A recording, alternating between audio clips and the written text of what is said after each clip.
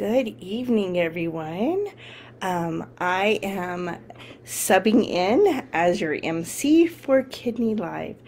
And I am going to miss Tim, so you have to bear through me. He had other commitments, so you have to bear with me, excuse me, because this will be the first time that I've ever done anything like this on my own. And thankfully, we have Dr. Barrantes with us. I want to first of all thank you guys for joining. We really appreciate it, and these topics are so important to the community and so important to educate us. As we've talked about before, March is National Kidney Awareness Month, and we've had so much going on as a foundation. Last week we had pickleball tournaments, which was an awesome turnout, and if you came out to support us, thank you very much, and hopefully you came out to us and talked to us. We'd love to meet the community. We also have so much going on for the rest of the month of March. We are trying to raise money for our campaign. We have a campaign this month that's called Kidney Awareness, and what this campaign is it's actually all funds will go to educate the community on kidney health and the programs that will assist the patients. So I urge people to donate. We set our funds really high where our goal is $42,000, and as of right now we are at 832. So if you can find it into your heart to donate, we would greatly appreciate that. We also still have a school competition going on for those that are high school and middle school age. You can go on to our web page, www.nmkidney.org, and find out more information about that, as well as I'm very excited and passionate about a support group that we are starting next Monday. Again, the www.nm.org. You can go on and get all the information on that. So, with that being said, hello, Dr. Barrantes. How are you? Hi, Leaonda. How are you? Good, good. Hi, everyone. Thank you for joining us once again. We had the unique opportunity and privilege to meet with you and talk to you last Kidney Talk. So we appreciate you. We know that you're very busy and you're a family man. So thank you and your family for taking time to share with us this knowledge. With that being said, I will give you the floor. Very good. Thank you, Leaonda. I'm going to share my slides.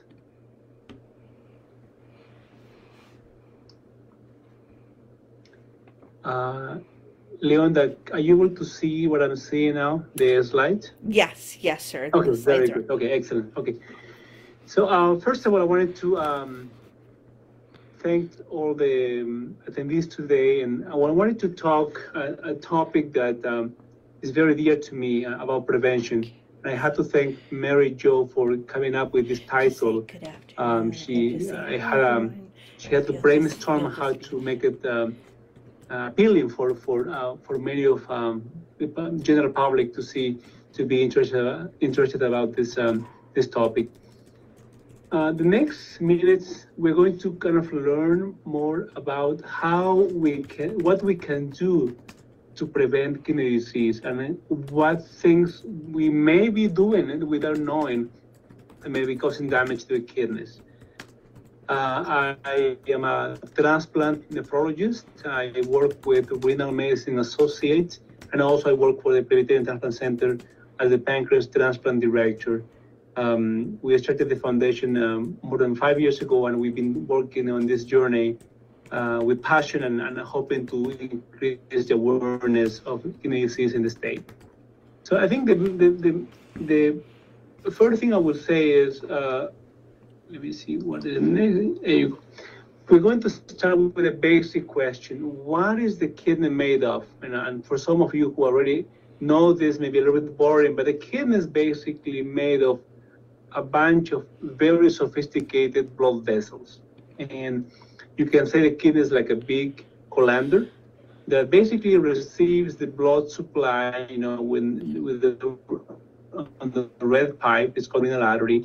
And the artery, what it does is just bring all the unclean blood to these filtering units that are located in the outer part of the kidney. You see a kidney in the third picture on your left side of your screen. These are the filtering units. They're very tiny blood vessels that are very fragile. They can be subject of inflammation. They can be subject of changes in pressure inside the kidney, and they can get damaged if the constant inflammation or if the constant pressure continues. So the injury that can happen repetitively, like every day or frequent, will cause some scarring in these filtering units. We have 1 million of these filtering units in each kidney. And the idea of the prevention is to ameliorate, to lower anything that can make them worse. As we get older, we lose them as part of a normal aging. So we lose anywhere between 0.5% to 1% of kidneys function per year after the age of 30.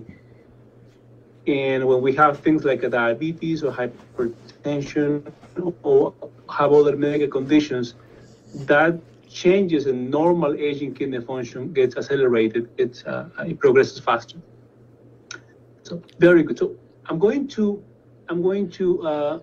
I decided to use the World Kidney Day recommendations, which is pretty much recommendations provided by several national and international organizations of kidney disease and kidney professionals about how to prevent kidney disease. So the first thing I wanted to talk to you is we have to keep ourselves fit and active. There's plenty of data, there's plenty of research that shows that physical activity helps well with what we call endothelial function. So remember I talked to you about these blood vessels, these little blood vessels in the kidney? The blood vessel wall is made of endothelium. It's like there are special cells that line the blood vessels. So when we are physically active, we can improve the function of these lining cells of the blood vessels. So we improve the endothelial function. We decrease inflammation, and also by keep inactive, we improve the insulin sensitivity. So all these things help us to control our weight better. It will help us to control the inflammation in our system better, and it control our blood vessel better. So this in turn will increase or will decrease kidney disease progression, will decrease cardiovascular risk, meaning heart attacks, strokes, heart failure, high blood pressure, and therefore the chance of mortality or dying. So the bottom line here, I want you to remember always, the more we sit on our desk, on our chairs, or watching TV, the more complications we can develop in the long term, because these things like endothelial dysfunction, inflammation, or insulin resistance are going to appear more commonly. And this is nothing new. You have heard this over and over from your doctors, from your healthcare providers, and even back in history. The Greeks, they will talk mens sana in corpore sano. This is a Latin word for saying like a healthy mind and a healthy with a healthy body. So these are very important to remember that they go together. There is some research that have shown, specifically in kidney disease, when patients are given high intensity exercise and a short and extreme, the risk of kidney disease progression goes down. So I don't want you to think that you only have to do very high intensity exercise. If you can do it, that'd be great. But if you can't do that, just the simple fact of going for a walk, going for a little running, a little jogging, doing something to keep you moving is a huge investment you can do in your health. One study that Ferranti in the University of Utah found that each 80 minutes a day of increasing sedentary activity was associated with a 20% increase in duration of chronic kidney disease, or likelihood of chronic kidney disease. So, for example, you can see in this picture here, on the left side, it says prevalence of CKD. That's kind of the amount of people who have chronic kidney disease, from 0% down to 25%. You see the graduation, and then on the lower part, you see the word MVPAs, moderate or vigorous physical activity stands for. And then on the other side, you see sedentary duration. So what this graphic show us, or the research show us, is the more sedentary patients are, and the less moderate or vigorous physical activity they have, which is the group in the less than 0.69 and the group with more than 37.2, they have a higher prevalence, they have a higher chances of have chronic kidney disease. You see it's 22.8%. 22.8% is the prevalence of CKD, of chronic kidney disease, on the population who are more sedentary and they have less moderate to vigorous physical activity. So the bottom line is, get out of your chairs, get out of your couch and go for walks, go and do some, if you can do more intensity activity, that will help you tremendously to improve many of the risk factors. Number 2, eat a healthy diet. So you have heard this over and over from many professionals, but I'm going to give you some data about kidney disease, which is the part that we're interested here. Why eating a healthy diet is important? Because unfortunately, as we have evolved in over the past decades, we have changed over the past decades, our dietary habits have changed. We eat more processed foods, we eat more fast food. So, and those type of nutrition are associated with different degrees of inflammation in our bodies, and that can cause increased risk of kidney disease. This study has been published in one of the nephrology journals, kidney journals, and they found that a healthy dietary pattern, which means eating more fruits and vegetables, more legumes, more nuts, whole grains, fish, and low-fat dietary, with less red meat, less sodium, less processed meat, and less sugar-sweetened beverages. So that's called a healthy dietary pattern, was associated to an improvement or a lower chances to develop kidney disease by 29%. So people who follow this sort of healthy dietary patterns, they have less chances to develop chronic kidney disease, and they have less chances to have protein in the urine. You may have heard the word protein in the urine. Protein in the urine is not a good thing to have. It's always a bad thing to have. So by eating more of these fruits and vegetables, more of this unprocessed food is going to be very important to decrease the risk of chronic kidney disease. And this study has been done in a very large amount of people. You have here 630,000 people were followed in different studies, found about for a median of 10 years. So these are there's studies that have followed patients for a longer time, and they have seen the effects. So again, it's very important that you make some investments. Sometimes we can't fix things with pills, with medications. We need to make change sometimes of your diet. If we don't change our diet, that's one of the main problems. I always remember when I was in med school, one of my older physicians would tell the patients, he was maybe in his late 70s, early 80s. I did my med school in Peru, and he would tell the first things to his patients when they will ask the patients, what vitamins should I take? He will say, take a vitamin O, but in Spanish, O means olla, so but meaning food. So if you have a better diet, you can potentially improve many chronic conditions, the risk of developing, or if you already have it, the risk of progression. One of the things that are very important that we don't realize is amount of sodium. Sodium of Western diet, and American diet in general falls in the category of Western diet, is very high in salt. Most of us, by eating Western diet, can have 4, 5, 6, 8 grams of sodium per day, and that's a lot. That's increases the risk of high blood pressure, heart failure, stroke, kidney disease. And unfortunately, about 70 or 80% of the sodium comes with the food that we eat, with the processed food that we eat. And only 10 to 20% comes with a salt shaker. So it's very important to learn to read food labels.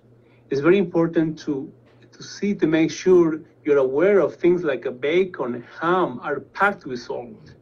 So things like pickled vegetables, they have a lot of salt. So ketchup has a lot of salt, mustard, so barbecue sauces, so ranch sauces, all these processed sauces, they have a lot of salt. So you need to be careful the amount that you consume. You can have them, but just in less frequency, and just look at the food labels and just be more mindful about the sodium content. Restaurant, before you go into a restaurant, just do some research about where you're going to dine out, and make sure, see if they can accommodate some of your requirements. It's very important for you to pay attention to the salt content in the food that is already prepared. One of the things that are taking more and more news in the medical field and also in the lay press is about the advanced glycosylation end products. It's called AGE. So, the advanced glycosylation products, those are modern diets. They have a lot of these products. And what are these components? These components are when fat and protein combines with sugar in the bloodstream. So foods like, for example, like a fast food, they have a lot of these components. And when they get to the bloodstream, especially in somebody who is diabetic, for example, the fat molecules and the protein molecules combine with the sugar molecules, and they do some cross-link reactions. And those type of reactions contribute to generate an inflammation and stress it's called oxidative stress and inflammation in our bodies. This inflammation increases atherosclerosis, insulin resistance, obesity, renal disease, gingivitis. So many things that we know about are linked with this type of compounds called AGE. So in general, diets that are rich in fat and meat and red meat are very likely to contribute to AGE. That's one of the mechanisms that we're seeing, that why the fast food and generally processed food are increasing cardiovascular risk factors. So what we can do about it? What we can do? So first, I think, is just decreasing the amount of processed food. Second is when many of these diets are heat processed, meaning the food has to be exposed to high heat, and that mechanism generates in part this AGE. So using high moisture cooking techniques have shown that you can lower the amount of AGEs, like poaching, simmering, boiling, braising, stewing. So this type of cooking, you may use as an alternative to the regular pan frying or barbecuing, because when there's a lot of heat that can to decrease the amount of the AGEs. Decreasing grill, fry, or roasted food is important. It's one of the ways to do that too. Marinated meat and fish in a low pH solution before cooking is another way also to decrease these AGEs.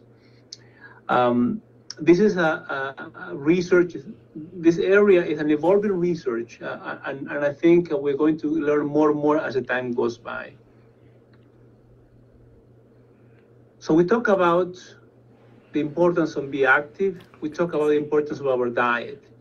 Now, the other point is control your blood sugars. About half of people who have diabetes don't know it. Basically because they haven't been to a doctor, or perhaps they haven't checked the blood sugars. And as we get older, especially middle age and above, there are very high possibilities that we can develop diabetes with time. And as previous, we had this talk before, and diabetes can affect the kidney in several ways. One of the ways that it causes is, in the picture A, this is a normal filtering unit graph, and on the B part is a diabetic kidney. You see these cells called mesangial cells. They are much more of those. These are purplish-looking cells. They proliferate more. There is this green structure that you see surrounding the endothelium is called glomerular base membrane. It becomes much thicker, and that causes the proteinuria, the protein in the urine, and damages the kidney in the long term. So controlling and knowing, I think first of all, knowing about whether you have diabetes or not, and controlling is crucial to control kidney disease. Is so important. You're going to save a lot of money in the long term, and you're going to save a lot of headaches by just being diligent and knowing about your blood sugars and controlling your blood sugars if you are diabetic. And there are plenty of medication now available to control diabetes, and most of them are very successful, and it's a matter of working with your primary care doctor or working with your providers. Blood pressure. Blood pressure is called the silent killer. So half of adults who have high blood pressure don't know it. And that's the problem, because high blood pressure will not tell you that it won't give you a warning unless the damage is too advanced. You may have heard that people say sometimes, I know my blood pressure is high because I have a headache, or because maybe I feel different. That's too late. You don't want to wait until that stage for you to know your blood pressure is high. The normal blood pressure is about 120/80. And there is plenty of ways to know what is your blood pressure. You can get a blood pressure monitor, which is not too expensive. Anywhere between $20 to $40 you can get in any of the grocery stores. Sometimes some of the grocery stores, they have blood pressure machines that you can measure your blood pressure. So you need to be proactive. You need to know what is your blood pressure, and the blood pressure changes with time. As we get older, the blood pressure gets higher and higher because our blood vessels become stiffer. And as we become older, the hypertension risk goes higher. It's very important to look at those, and checking blood pressure once every 3 months, or once every 6 months. Even if you don't have it, it's a good thing.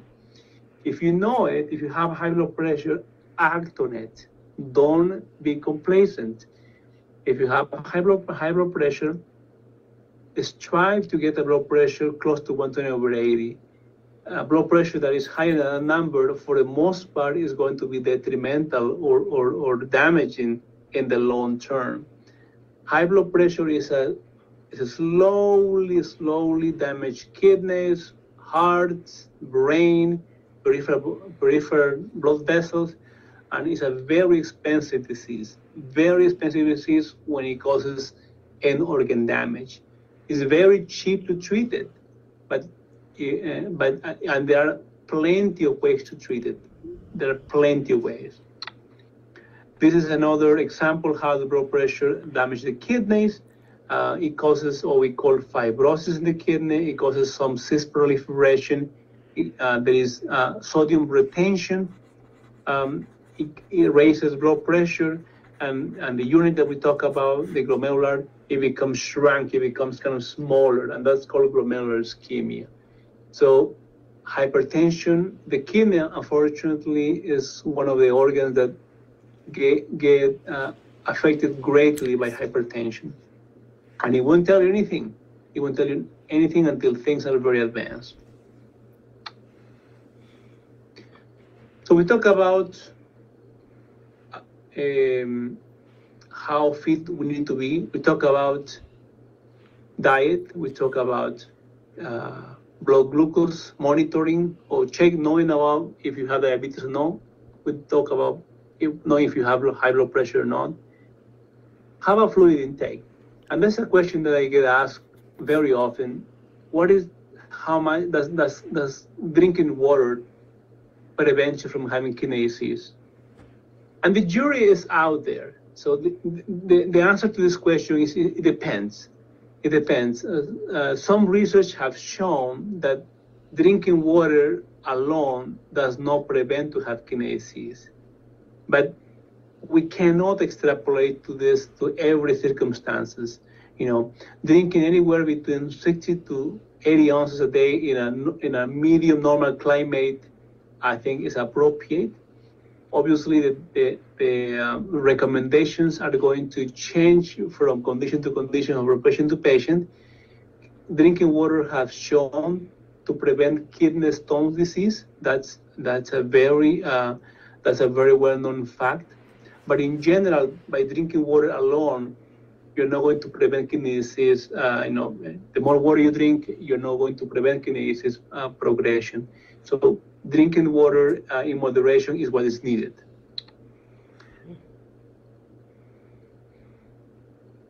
Smoking. Smoking is one of the biggest things that we can intervene. Fortunately, smoking is becoming less and less common in the U.S. and I think worldwide. Although we have seen a spike on e-cigarettes, especially among the young population, but smoking can cause damage in the kidneys through different ways. It's exposed to heavy metals. By smoking, you're inhaling some chemical that causes vasoconstriction. What means is the blood vessel becomes more narrow, and that can cause hypoxia, meaning low oxygen in the kidney, intrarenal vasoconstriction, which means the blood vessels in the kidneys are very narrow, high blood pressure. It increases the chances of having small blood clots or small clotting disorders in the kidneys.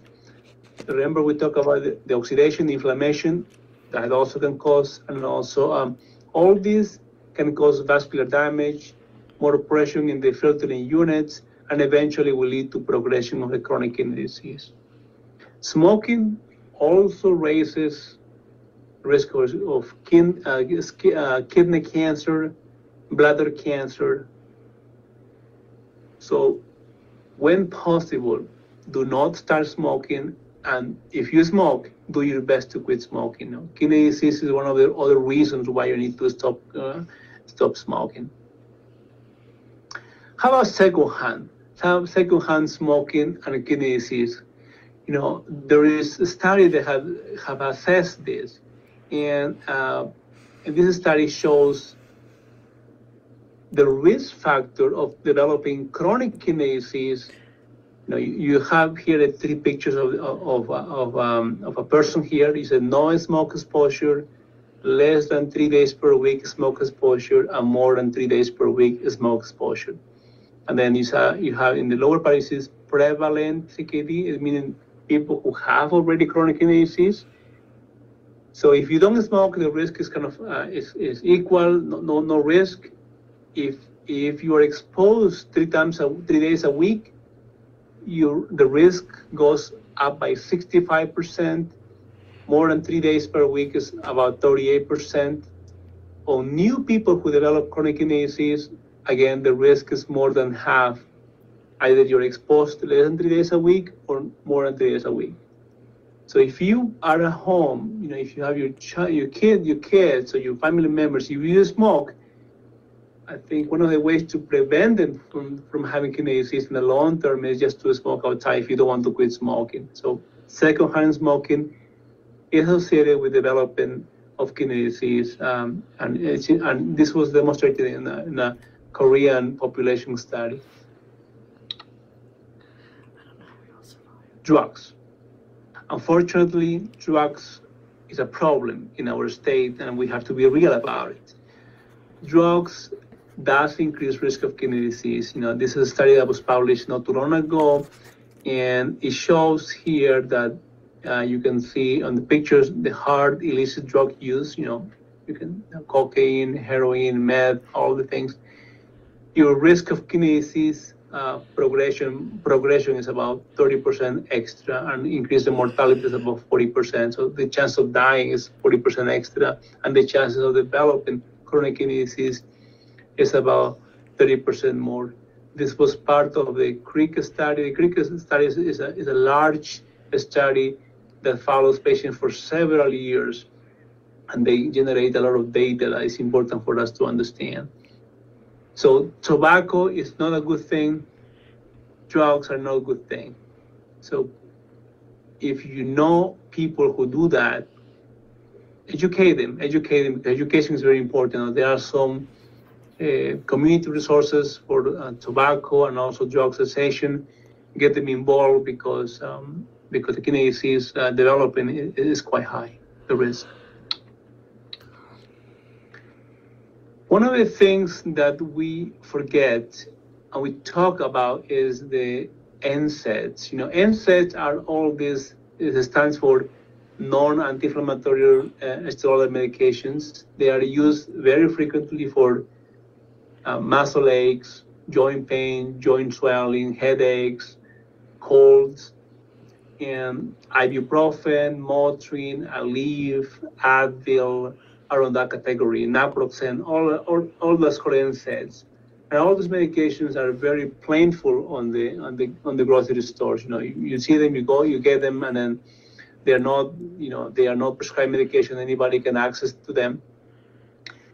So NSAIDs and kidneys are a problem because NSAIDs can cause changes in the blood supply to the kidney. That's called hemodynamic disturbance. The blood supply that feeds the kidney, the little blood vessels, it can get too narrow down, and that can affect the kidney, causing acute kidney injury.